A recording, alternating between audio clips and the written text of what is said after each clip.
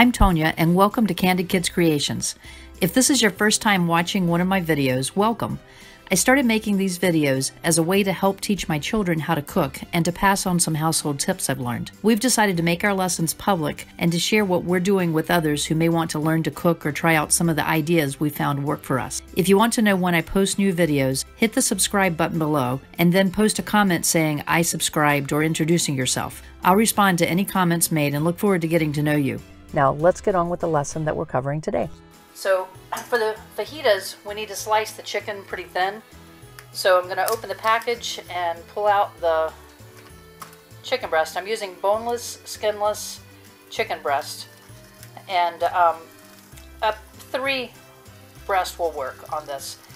So we want to slice the chicken thinly into just little slivers. You don't want to make them too thin, but I'm cutting them about 1/3 to 1/2 inch wide. And then I'm making long strips going across the narrower part of the breast.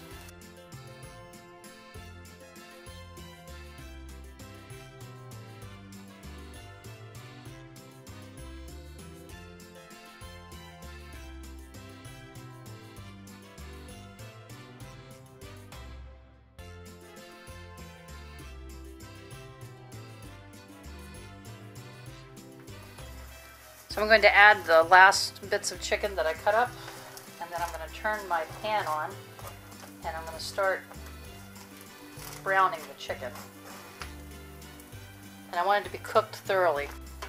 So I'm cooking this at medium-high, and because I had the oil in there to the cold pan and didn't have a chance to spread around, I'm just going to make sure that the oil gets everywhere before it starts cooking the chicken.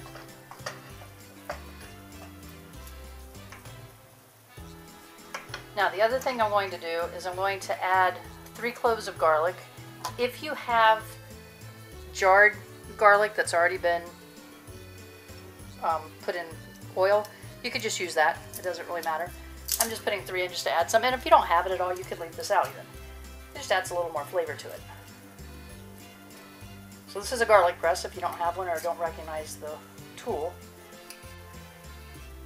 And to use it, you just drop your clove in, and then you close it and you're going to crush it, and it comes out the filter at the end. And then you just kind of cut off whatever doesn't come out on its own. And then the rest of the seasoning that we put on this is very simple. It's the Lipton onion soup mix. You may have a store brand that's the same thing, that's fine. If you don't have access to that, you could use minced onion and some powdered bouillon. Either beef or chicken. Because it's chicken, you might want to use chicken. This actually, I believe, has a beef flavor to it. So you're just going to spread that over, and then as it's cooking, we're going to mix it in, and that'll spread the flavors around. So I'm going to cover that for a few minutes and let it start to cook through on the bottom, and then I'll flip it around and stir it up some more to mix everything up and make sure that the parts that aren't cooked yet are cooked on the bottom.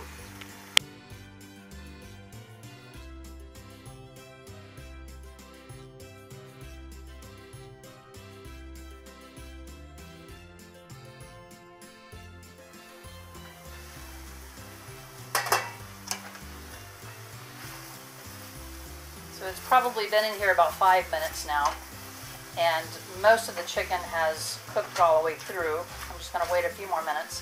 It's also starting to produce more juices, and that's helping to break up the powder that had originally stuck to the bottom of the pan.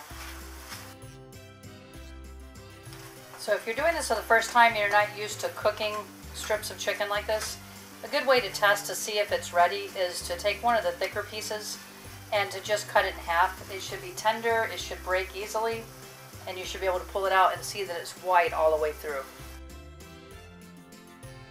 Ready now to add the vegetables. And I'm using half of a package of pre-mixed peppers and onions from Trader Joe's.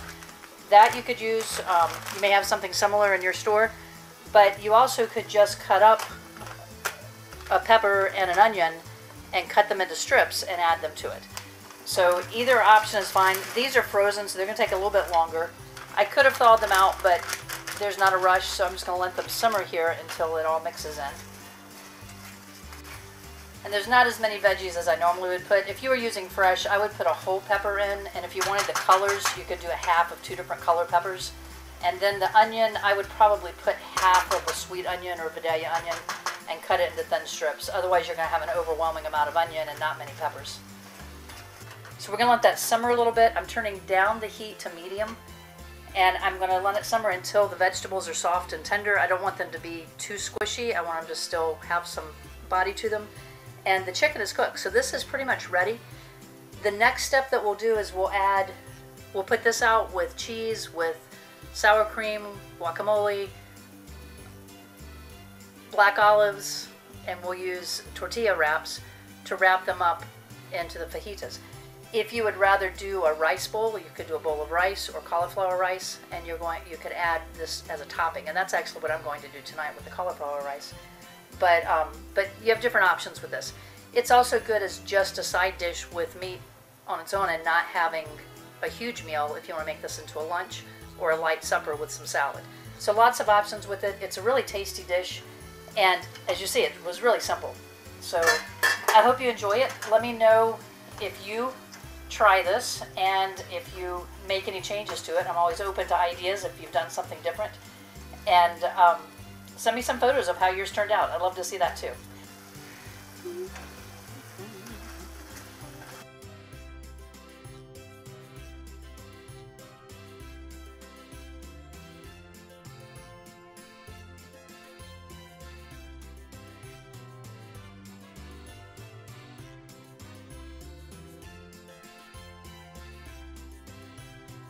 Be sure to subscribe and hit the bell below if you want to know when our next video is ready. And if you like this video, please share it with a friend and like it below. I hope you'll check out our other how-to videos on cooking and real-life problem solving. Thanks for watching.